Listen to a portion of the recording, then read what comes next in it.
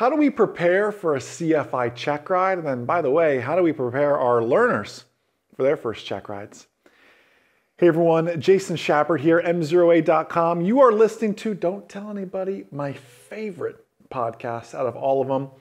I'd say it's the CFI, the Certificated Flight Instructor Podcast. You know we produce 4 podcasts, the Private Pilot Podcast, the Instrument Pilot Podcast, the Commercial Pilot Podcast, and of course what you're listening to right here, the CFI Podcast. You want to hear something else fun? I've been sharing this a lot lately. I just learned it not too terribly long ago.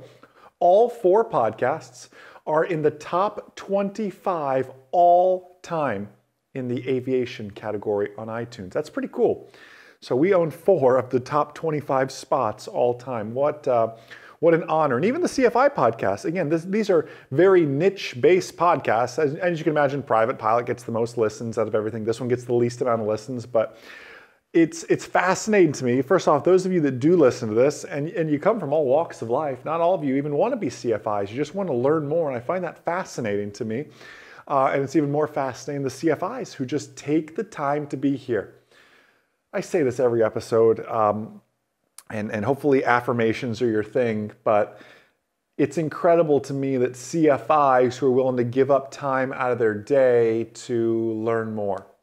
Like that's pretty intriguing to me, that you would do such a thing. I mean, if every CFI in the country would be willing to continue to learn, we wouldn't need the NTSB, right? For aviation at least. It's fascinating to me. Anyways, I'm rambling. We're here to talk about 2 things. We're here first to talk about your CFI check ride for you, and then I want to talk about how to prepare your learners. Remember, that's our new word for student, not our new word, the FAA's new word. How to prepare for their check rides as well. Let's start with you, though, because perhaps you saw the Tuesday video where I dropped the stats, and again, that they roughly say 80% first-time failure rate for a CFI check ride. Gee, thanks, Jason. That was really great of you to share. I don't know the exact data. It's high up there, though. It's up there. It may be 80%, it may be 75%. I don't know. I know I could easily find that data and will to back it up a little bit for you, but let me just share with you, it's up there, and it's a hard check ride. Because like I shared in the Tuesday video on YouTube and Facebook, and if you haven't seen that yet, I encourage you, if you're listening to this later in life, this is May 2021, head over to the MzeroA YouTube channel. We're in mock check ride May for the year of 2021, and go find the CFI video to help you out with that. You'll know what I'm sharing, what I'm talking about, and how we can prepare for the CFI check ride. And the big part of that was just make your own lesson plans, for goodness sake. That's the biggest part of it for me. Well, at least there's more to it than that. You know, preparing for that CFI check ride, you've heard me say it's really 2 check rides in one. If you're watching this as a video, I'm holding up the Private Pilot Check Ride book and the Commercial Pilot Check Ride book, because it's kind of 2 check rides. Teach me hypoxia at a private pilot level, now teach me at a commercial pilot level. Same topic, a different level of understanding, a different level of teaching. And that can be a unique challenge to our learners as well, and to us, to teach such a thing. Wow, could we do a whole podcast on being a CFI, helping another person become a CFI? Like, show of hands, who wants something like that? That poses an interesting challenge as well. But let's start with you, then let's go to your learners, and let's end with you being the CFI, teaching the CFI, because that doesn't happen all that often. Not every CFI goes on to create more CFIs. That's a niche within a niche sometimes. But how do you best prepare for your CFI check ride? As I alluded to on Tuesday, just to recap, you need to make your own lesson plans. Seriously. You cannot go into this without creating your own lesson plans. You will, I don't know how else to explain it. You will, gosh, I hate to say you will fail. That sounds so negative.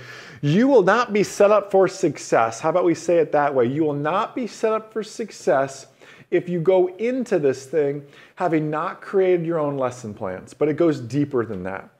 What I didn't get into in the Tuesday video that I have the opportunity to get into here is in your lesson plans, rather than grabbing the FAA's images, I want you to hand draw. I don't care if you're not an artist. I want you to draw your own images. Allow me to explain. Can you draw your airplane's fuel system?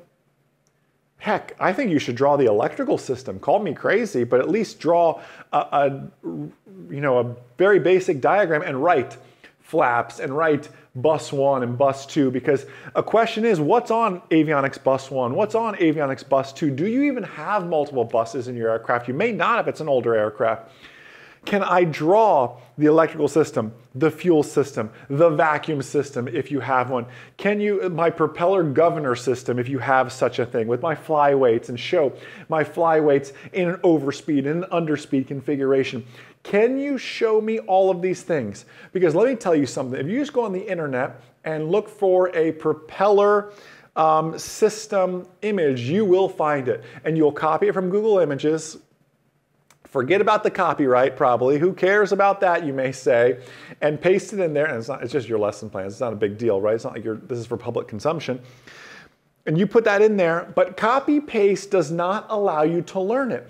There is something about sitting down and having to draw the system out that forces you to learn it in a new way.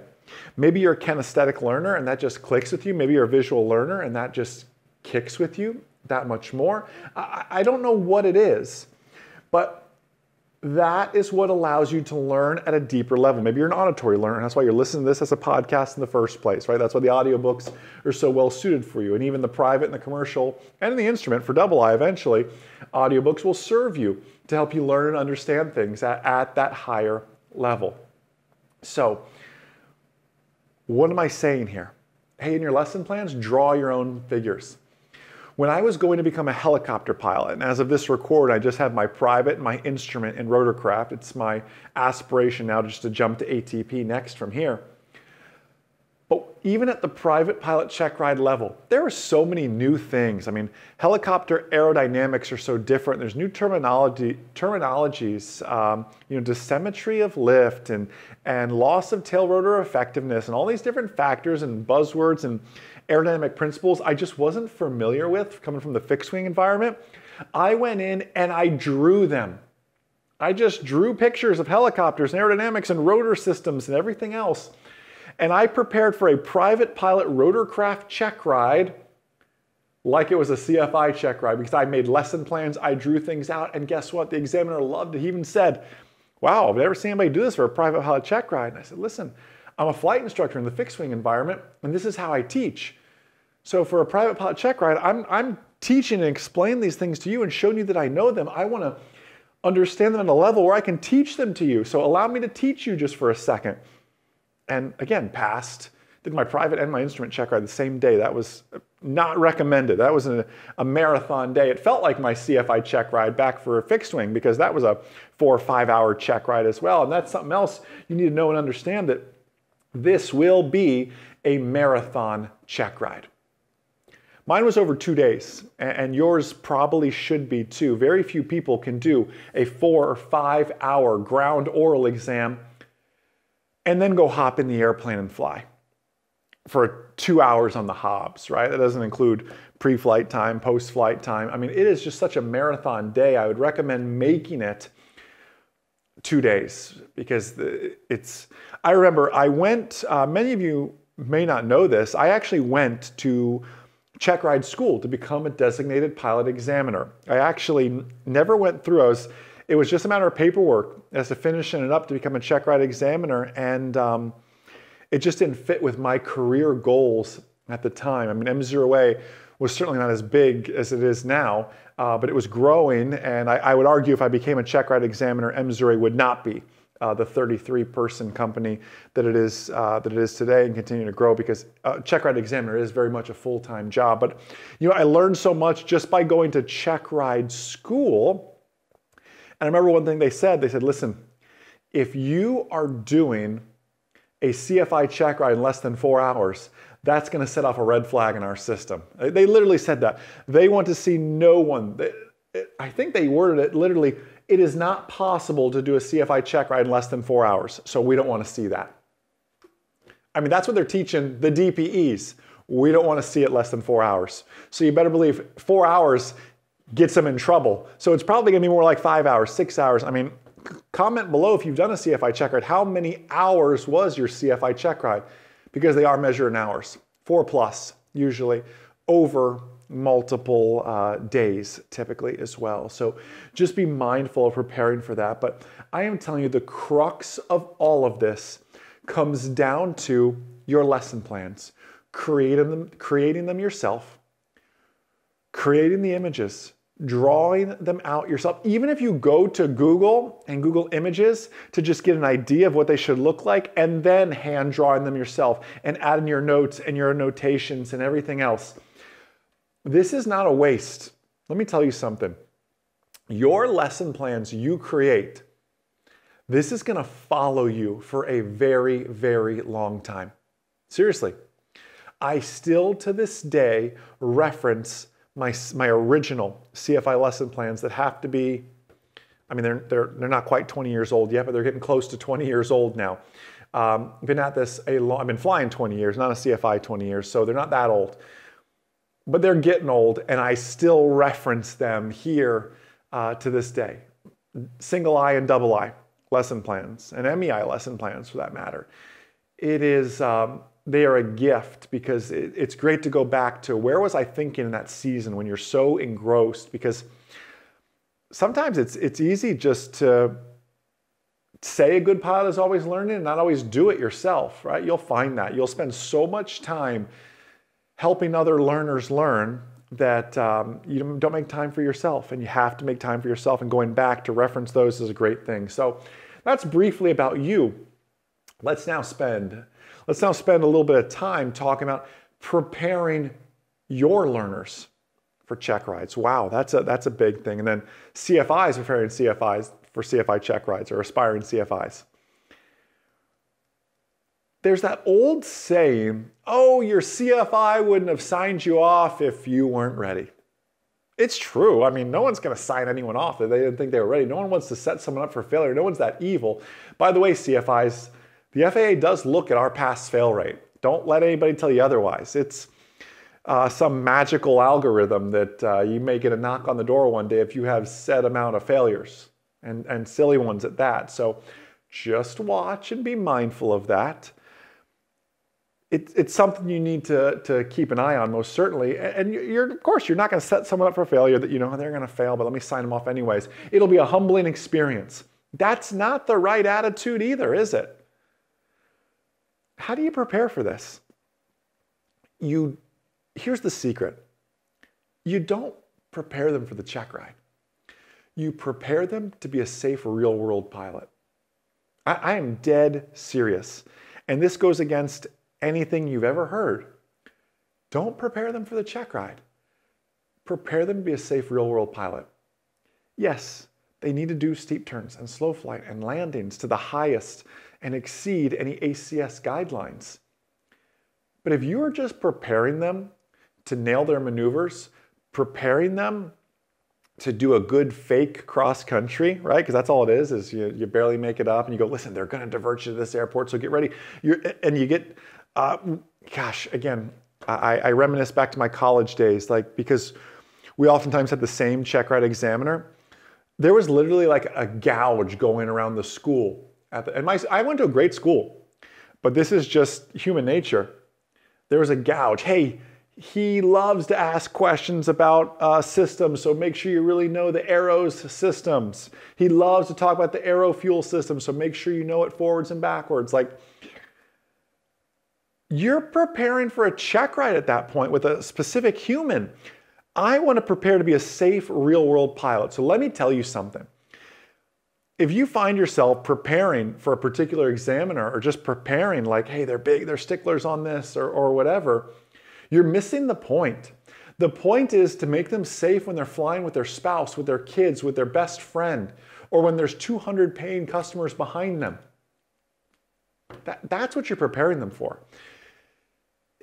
Yes, everybody wants their learners to pass their knowledge test, their written test, to pass their check rides. But you do that through teaching real world. It's experience-based learning. Don't just teach them what's in the book. Don't just teach them this rote memorization of this big old FAR-AIM. Like, FAR-AIM's an awesome book, right? We can thumb through it and everything else and dog ear it and tab it and highlight it. But if you don't understand it, and then more importantly, if you can't apply it, if your learners can't apply it, you're just teaching rote memorization at this point. Real world flying. Team, that's a whole podcast in itself. Please remind me of this, that we need to do a whole, and we've been speaking about it a lot. Last month we spoke about it, but how do we share more about real world flying? That's what we want to work and focus on. So let's wrap on this note here as well. How do we then, what happens when we have our first CFI candidate?